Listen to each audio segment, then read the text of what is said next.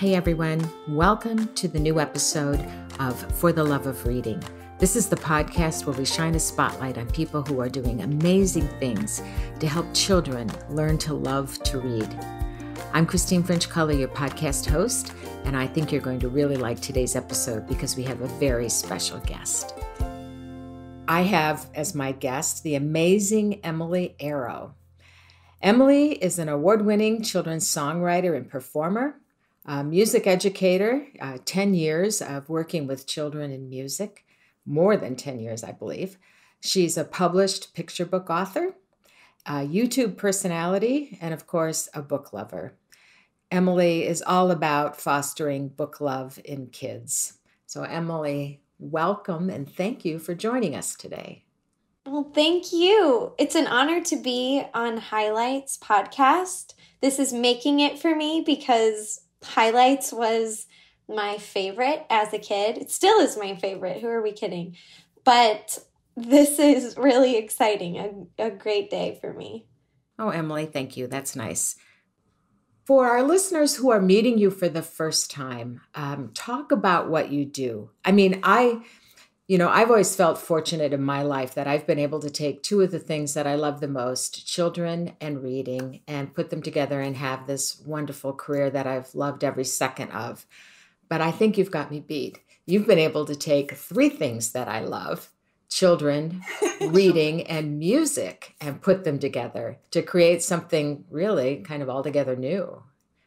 I feel so lucky. That's exactly the way I would explain it too. I get to do all of my favorite things all the time. I was recently asked sort of what's the difference between writing for kids and adults. And I just love writing for children. It's like permission to be fully me and sing about breakfast if I want, or sing about dogs if I want, or sing about books, which is usually what I want to sing about. And I've found it to be so inspiring because there's so much to do and create when you're working with kids. That's sort of the imagination of the idea of being young and creating stories in your head. It's a great match for me to be able to write and make music in that space. So you have created essentially a new genre of music. I think you call it kidlit tunes. Can you talk about that a little bit? Yeah, I was an elementary music teacher when I was reading and celebrating The Dot, the book by Peter H. Reynolds. And we were all celebrating, my whole school, kindergarten to sixth grade. And the librarian, just by happenstance, said, I don't have time to read it to all the kids. How do you feel about doing the reading at the end of your music classes in case I don't get to see everyone? So I started reading The Dot in my music classes and thought, there's got to be a song about this or just something that I could use with it. And kind of did a quick search online and didn't find much. So I do remember going home. It was like the middle of the week and I had a few lessons left and I thought, I'll just try and write a song about it.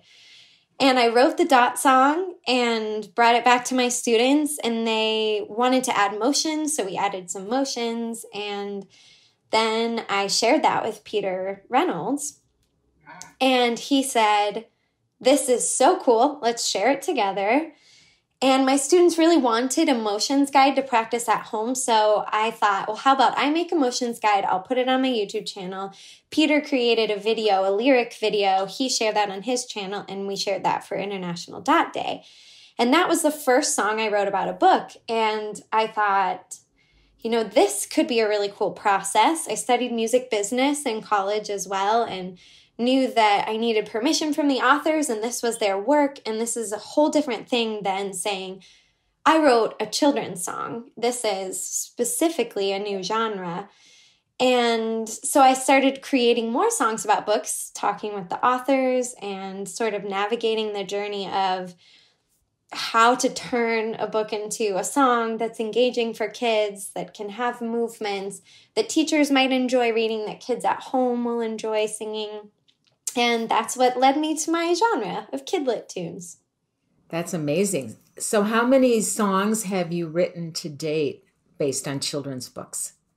Over 50 at this point. I can't stop. It's like if I go to a bookstore and I see a picture book, I just record a little snippet in my phone because they are so inspiring to me. And I have a whole shelf of the picture books I've written songs about, and it's just like growing and growing. It's really fun. Please don't stop first. How do you choose which books you write a song about? I know it's cheesy, but I think they choose me. It's more Oh, of that doesn't sound cheesy to me at all. Okay. Absolutely. I think anybody who loves books understands that. Some just speak to you, call out your name, right? Exactly. And it seems sometimes a certain word or idea will be kind of buzzing in my mind during a phase of a week or a month. And sometimes a book will just really click with that. And I'll think, this is really where I'm at as a person. And this story either is helping me through it or would help 6-year-old me through it. And that's usually what kind of gets the inspiration going. So tell me how kids receive this gift. How and when do you share your music about books with kids? In lots of different ways. I do a bit of live performing, and I also record albums that I put a lot of time and intention into. When I record an album, I'm working with a collaboration of producers, maybe co-writers on songs, instrumentalists, and then those songs get shared on radio and all of the places where you can hear music. And I also create on YouTube, which that process is fun because I can have the idea, share the idea in a short span of time. And that kind of keeps me inspired in between the longer projects. And also by writing picture books, writing short stories or poems. That helps me connect to. And sometimes in my live performances, I'll share a poem or something that I'm writing to. I think really bringing in the fact that I love books because I love stories and I love words is something that makes it extra fun to be able to connect with kids on. And I have an interesting experience as a performer. I think a lot of times as a children's musician, there's a lot of jumping or moving or shaking or wiggling associated with kids' concerts. And always by the end, we're much calmer than we started. That's at least my intention in just finding a space where they love the experience of music and stories. I love going to concerts where even if I had a rough day, I feel a lot better after and maybe have found out something about myself along the way. So I'm trying to bring the same approach to interacting with kids as some of my favorite musical experiences. Well, I love that you're on YouTube, and I'm sure that that's a place where lots of children discover your music. It's nice to think about that being on YouTube when there are so many other ways kids could spend their time. This seems like an especially good thing to do on YouTube. Well, thank you. I do think there's a big, in both ways, a big push towards devices and then a big push away from devices. And I really want to help devices be a safe space where music can be seen and heard. But also what I'm singing about a lot of times is a book, and you have to go away from a device to experience that book. So sort of sharing that YouTube can be a place to grow and interact with technology as a resource. I love that. So do you have evidence that kids do go away and experience the book after they hear you sing about it?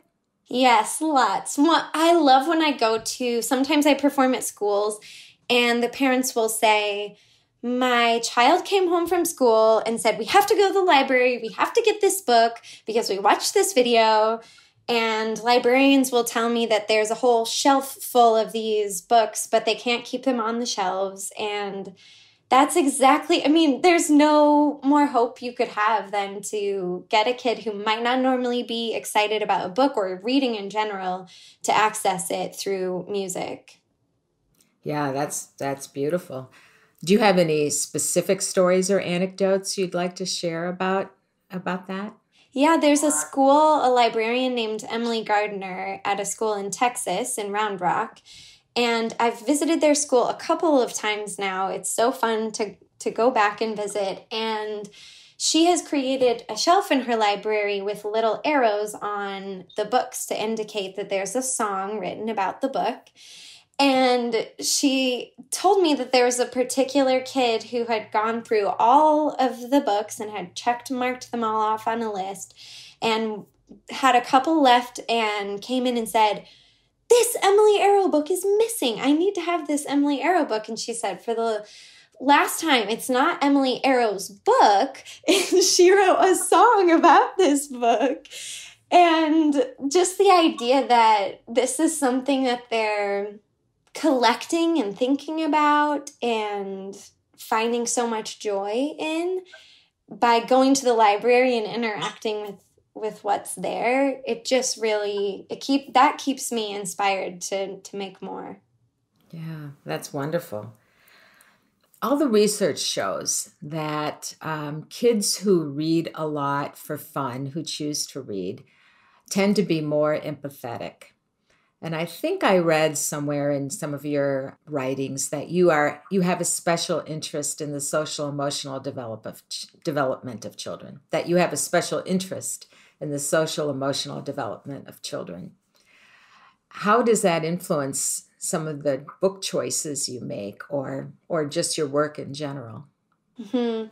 That is really the heart of what I'm sharing. And I spend a lot of time personally reading on these topics through poetry. Really moves me toward some of those ideas, like Mary Oliver, and I love reading Ursula K. Le Guin and sort of finding theories about how to cultivate a life of empathy and connection.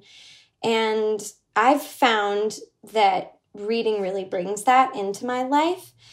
So a piece of what I try to bring is, of course, sharing stories and literacy with kids. But what I think the magic of it is growing those capabilities for warm connections and living a kind life. So some of the projects that I've done, specifically my album projects, I do have a theme of usually a social emotional topic. And often it's self-expression or finding an inner guide or voice. And my song Follow Your Arrow that ended my first album of songs about books, that's an original song that's really about listening to that inner voice and finding a sense of intuition through life. And I think it's really been a way to extra connect with kids because they're learning these things in a way, but they're experiencing all of the feelings that we're experiencing. And giving some vocabulary to that, I think, is really liberating and healing. And it's something we can do simply. Songs really teach a lot of emotion and expression. And the combo of songs and books, wow, hard to beat.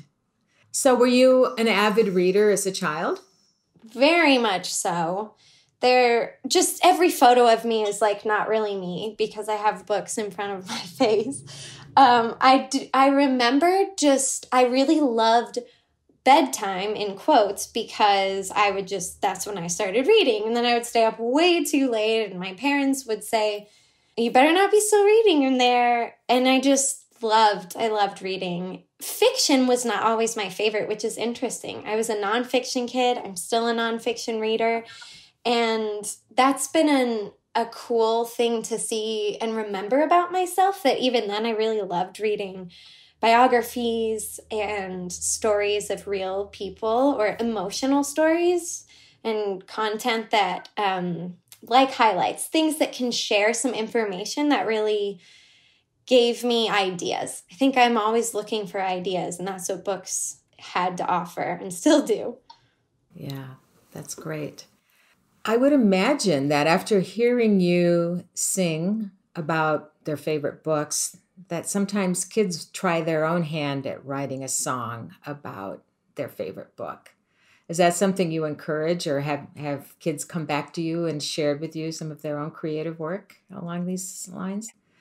That's the biggest joy. It's like, I'm trying to think of that quote about being copied is the greatest form of flattery. And for a kid to think, she's doing it, I'm going to do it and write my own song is such a neat way of bringing it back around. And I just created a book, The Kid's Guide to Learning the Ukulele. And in that book, after they've tried some of the chords, I have a section that is called the song recipe. And they can sort of piece in some of the chords and then try their own lyrics. And I think that's a huge part of the self-expression, social emotional component.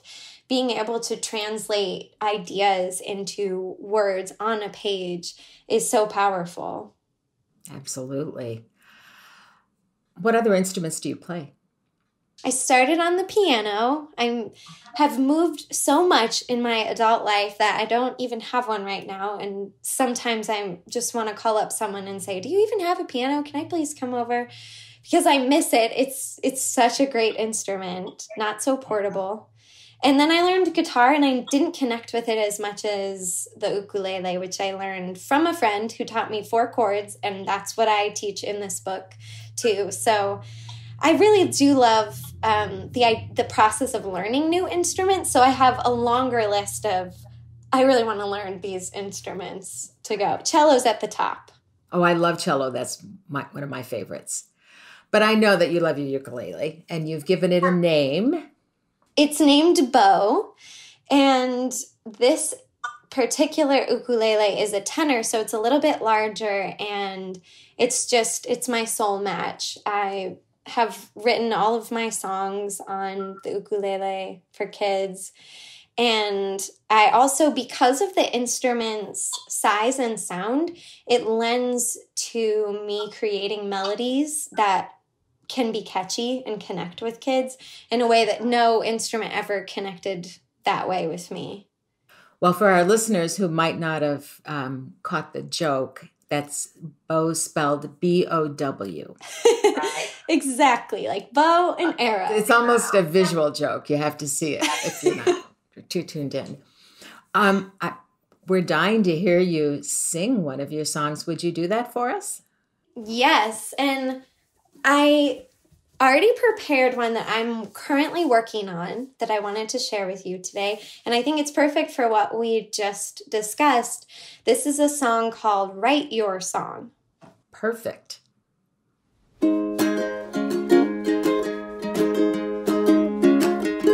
hope you don't stop talking to trees. I know they're listening. I hope you don't stop dreaming your dreams. I know they're happening. I hope you still use your voice, even if it's the hardest choice. Hey, hey, we've all got it inside us. Hey, a verse and a chorus. Hey, hey, come on and write your song, song, song. Song, song, song. Just write your song, song, song.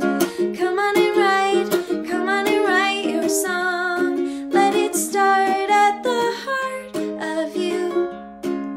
Song where it goes, no one knows but you. A song about your day, about the way we are. Hey, hey, we've all got it inside us. Hey, hey, a verse and a chorus. Hey, hey, come on and write your song, song, song. Song, song, song. Just write your song, song, song. Come on and write yours.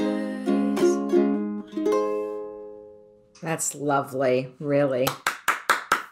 Wonderful. If our listeners want to learn more about you, Emily, where should they go? They can find me on my website at emilyarrow.com, where I have lots of videos and tutorials, songs they can download, and then also wherever they listen to music, like Spotify or iTunes, and of course on my YouTube channel. Thank you. Let me just take a moment here to say that Emily's YouTube channel is youtube.com/Emily Arrow. And Emily, you do some really wonderful things for kids there, especially right now during this time of sequestering. So listeners, you'll definitely want to check that out. And they should go to the library and find the Arrow books and read to their children. Yes, that first, right away. Thank you for your time. It's been lovely. Thank you. For show notes and information about other episodes in our podcast series, visit us at loveofreading.highlights.com. My name is Kinley. I'm 9 years old and I'm in 3rd grade, and I just love to read.